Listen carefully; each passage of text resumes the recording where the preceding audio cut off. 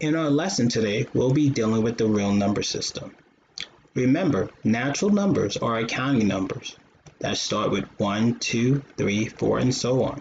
Whole numbers, they have an extra number in that group, 0. So we begin at 0 and then continue 1, 2, 3, and 4. And integers. Integers. This set includes all positive numbers, negative numbers, and 0, but does not include any fractions or decimals. In our lesson for today, we will be adding and subtracting integers. In this lesson, we will look at adding and subtracting integers on a number line as well as a t-chart. Our essential question is, how does a t-chart help when adding and subtracting integers? The expression being in the black is commonly heard in the financial world and refers to a company making a profit, while being in the red refers to a company taking a loss. Black means profitable, positive. Red means loss, negative. Say you have a gift card. The values are negative red when you spend money and positive black when you add money. You want to give the card to a friend. How much money must you add to make the card worth $50? Explain your reason. By the end of this lesson, we'll be able to answer this type of question. 5 plus 3. We'll begin at 5 and we'll go to our right 3 places and we'll end up at 8. Our answer is 8. 6 minus 5. We'll begin at 6 and go to our left 5 places and we'll see our answer is 1. Negative 3 plus 2. We'll start at negative 3 and go to our right 2 places and our answer is negative 1. Negative 3 minus 2. We'll begin at negative 3 and go to our left 2, and our answer is negative 5. 9 minus 47. We'll begin at 9 and go to our left. 47 times. Now that's a bit much. So there must be a better and hopefully easier way of doing these types of problems. And there is, and that's by using a t-chart. When we use a t-chart, the first thing we look for are change double negatives to positives. When using a t-chart, step 1, change double negatives to positive. Step 2, if the two numbers are on the same side of the t-chart, then we add, we find the sum. Or if the two numbers are on different sides, we move the smaller number and subtract. We find the difference. So let's take a look at 9 minus 47. 9 is positive, so it goes on the positive side. 47 is negative, so it goes on the negative side. Since they're on different sides, we'll move the smaller number over and subtract. When subtracting, 7 is smaller than 9, so we'll need to borrow 1 from the 4, which is 10. 10 plus 7 is 17. 17 minus 9 is 8. 3 minus 0 is 3. But remember, we're on the negative side. 12 plus 9. 12 is positive as well as 9. Since they're on the same side, all we have to do is add. And since it's underneath the positive side, it'll stay positive 21. 12 minus 9. 12 is positive, 9 is negative. Therefore, we'll move the smaller number over and subtract. 12 minus 9 is 3. Since it's underneath the positive sign, it'll stay positive. Negative 12 minus 9. Since 12 is negative, it'll go underneath the negative sign. Since there's a minus sign in front of the 9, it'll also go underneath the negative sign. Since they're on the same side, we'll add. 12 plus 9 is 21. Since it's underneath the negative side, we know it's a negative 21. Negative 12 plus 9. 12 is negative, so it'll go underneath the negative side. The 9 is positive, it'll go underneath the positive side. Since they're on different sides, we'll move the smaller number over and subtract. 12 minus 9 is 3, and since we're underneath the negative sign, it will be a negative. Negative 12 minus a negative 9. Now we see that we have double negative, so we have to change the double negatives to positives. So now it's read as negative 12 plus 9. 12 is negative, it goes underneath the negative sign. The 9 is positive. I'll go underneath the positive sign. Since they're on different sides, we'll move the smaller number over and subtract. 12 minus 9 is 3. And it's negative because it's underneath the negative side. Sometimes we have to add more than two numbers together. One method is to add all our positive numbers together and all our negative numbers together and do one subtraction. So let's take a look at this. We know that 4, 6, 11, and 3 are positive, and 15, 14, and 8 are negative. Let's group all our positive numbers together and group all our negative numbers together. So now we'll add all our positive numbers. 4 plus 6 plus 11 plus 3 is 24. And we'll add all our negative numbers together. 15 plus 14 plus 8 is 37. But since those are negatives, we'll put a minus sign in front. So now we can use our t-chart. The 24 is positive, it'll go underneath the positive side. The 37 is negative, it'll go underneath the negative side. Since they're on different sides, we'll move the smaller number over and subtract. 7 minus 4 is 3. 3 minus 2 is 1. Since it's underneath the negative side, we know our answer for 24 minus 37 is negative 13. Let's group our positive numbers and our negative numbers. 7 plus 18 plus 14 minus 3 plus 12 plus 9 plus 4. 7 plus 18 plus 14 is 39. 3 plus 12 plus 9 plus 4 is 28.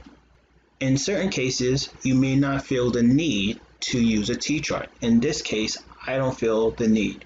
If you feel the need, it's fine to use one, but in this case, I'm going to say 39 minus 28 is 11. Let's take a look at another example. First, we'll group all our positive numbers, the 9, the 15, and the 14, and all our negative numbers, the 7, the 22, the 9, and the 26. 9 plus 15 plus 14 is 38. 7 plus 22 plus 9 plus 26 is 64.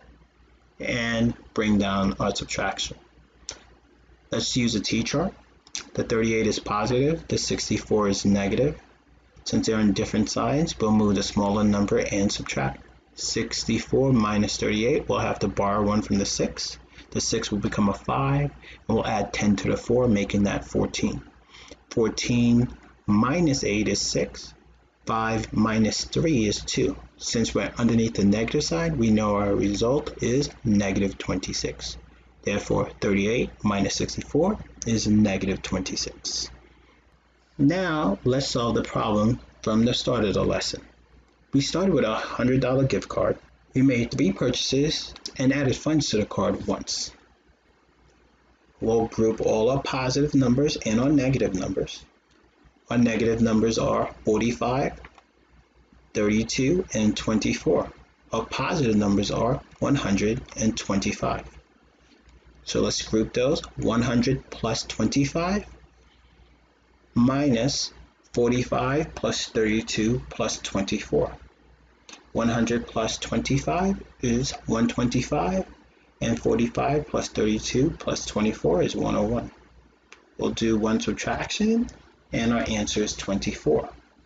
But this is only part of the answer because the question wanted us to solve how much money must you add for the card to be worth $50.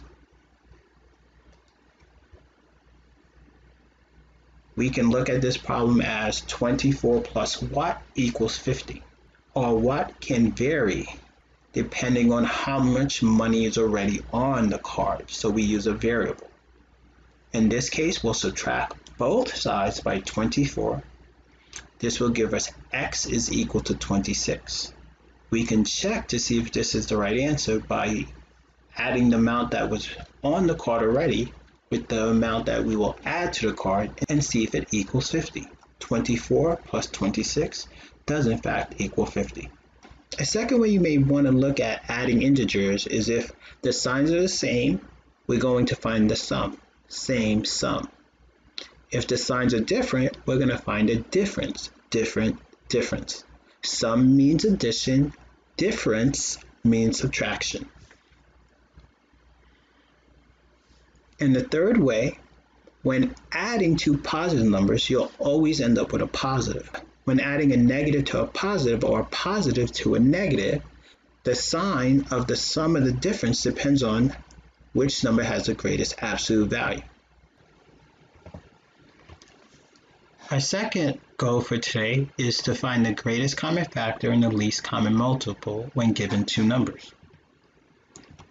Prime numbers are numbers greater than 1 that have exactly two factors, 1 in the number itself. Examples: 2, 3, 5, 7, 11. Fun fact, 2 is the only even prime number. Relatively prime are numbers having no common factors other than 1. Examples: 4 and 9, 2 and 7, and 10 and 21. Fun fact, two prime numbers will always be relatively prime. When we take a look at the greatest common factor, the definition for factor are numbers we multiply to get another number. Examples: 2 and 3 are factors of 6 because 2 times 3 is equal to 6. 3 and 5 are factors of 15 because 3 times 5 is equal to 15. When we take a look at the least common multiple, the definition for a multiple is the product result of one number multiplied by an integer. Examples: 6 is a multiple of 2 because 2 times 3 is 6. 15 is a multiple of 3 because 3 times 5 is equal to 15. And 12 is a multiple of 4 because 4 times 3 is 12.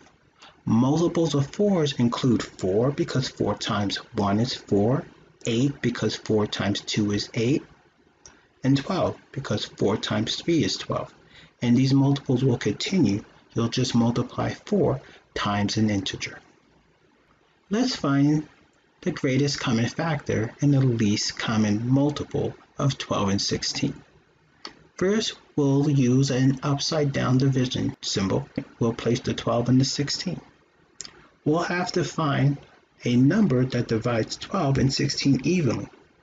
If you said 2, you are correct. 12 divided by 2 is 6. 16 divided by 2 is 8. Is there a number that divides 6 and 8 evenly? And yes, that is 2 again. 6 divided by 2 is 3. 8 divided by 2 is 4. Is there a number that divides 3 and 4 evenly besides 1? And there isn't. 3 and 4 are relatively prime since they have no common factors other than 1. To find our GCF, we'll take the two factors and multiply them. 2 times 2 is 4, so our GCF is 4. To find our LCM, all we have to do is multiply the 4 times the 12 and the 3 times the 16, which is 48. The LCM is 48. Now, some of you guys might have been saying, hey, couldn't we just factor out the 4? And yes, you are correct. You could have initially factored out a 4. Factoring out a 4 would be the most efficient way of finding the GCF and the LCM. We still know 3 and 4 are relatively prime, therefore our GCF is 4, and our LCM will still be 48. Remember, 4 times 12 is 48, as well as 3 times 16. The LCM is 48. Let's take a look at another example. 20 and 15. What number divides 20 and 15 evenly? If you said 5, you are correct. 20 divided by 5 is 4. 15 divided by 5 is 3. 4 and 3 are relatively prime. Therefore, 5 is our greatest common factor. Our least common multiple is 3 times 20, or you can say 4 times 15, which is 60. 60 is our least common multiple. Let's take a look at another example, 18 and 12. What number can go into 18 and 12? A person may say 2. 18 divided by 2 is 9. 12 divided by 2 is 6. But wait, 3 can divide 9 and 6. 9 divided by 3 is 3. 6 divided by 3 is 2. Now we have two relatively prime numbers. Our GCF will be 2 times 3, which is 6. And our LCM will be 2 times 18 or 3 times 12, which is 36. The 36 is the LCM. You might have said, maybe I want to try the 3 first. That also would be correct. 18 divided by 3 is 6. 12 divided by 3 is 4. 2 can divide 6 and 4 evenly. 6 divided by 2 is 3. 4 divided by 2 is 2. Our GCF is 3 times 2, which is 6. Our LCM is 2 times 18 or 3 times 12, which is 36. Now you probably already know the best way of doing this is to factor out the 6. 18 divided by 6 is 3. 12 divided by 6 is 2. Our GCF is 6. And our LCM is 2 times 18 or 3 times 12, which both equal 36. 36 is the LCM. 24 and 18. What number divides 24 and 18 evenly? If you said 2, you would be correct, or if you said 3. But what's the greatest common factor between 24 and 18? And that would be 6. 24 divided by 6 is 4. 18 divided by 6 is 3. 4 and 3 are relatively prime, therefore our GCF is 6. 3 times 4 or 4 times 18 will give us 72, and 72 is the LCM. Let's take a look at one last example, 11 and 16. What number divides 11 and 16 evenly? And this is a doozy, it's 1. 11 divided by 1 is 11, 16 divided by 1 is 16. So 11 and 16 are relatively prime. Our GCF is 1. Our LCM is 16 times 11, or 11 times 16, which is 176. 176 is the LCM. Sometimes the greatest common factor is a 1, and that's when the two numbers are relatively prime. This concludes our lesson for today.